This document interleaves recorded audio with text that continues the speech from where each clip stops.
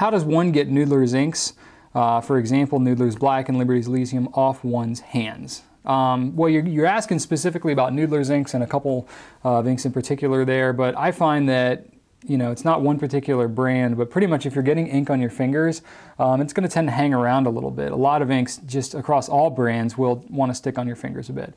First thing to do is just wipe it up with a paper towel or some tissue or something that you have handy if it's a fresh stain that you get on your fingers.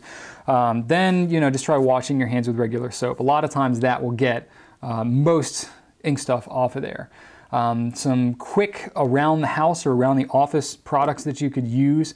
Shampoo works surprisingly well to get a lot of that stuff off, and hand sanitizer too also tends to work pretty well. You know, like an alcohol-based hand sanitizer. Those work pretty well for most inks.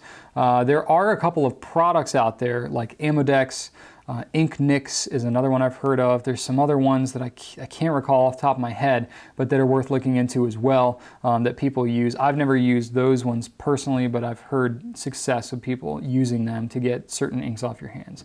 Beyond that, you know, I really wouldn't worry about it too much. You might have a little ink on your hands, and it's just kind of a point of pride that you can have about being a fountain pen user. I personally don't go through any effort more than washing my hands to get ink off it.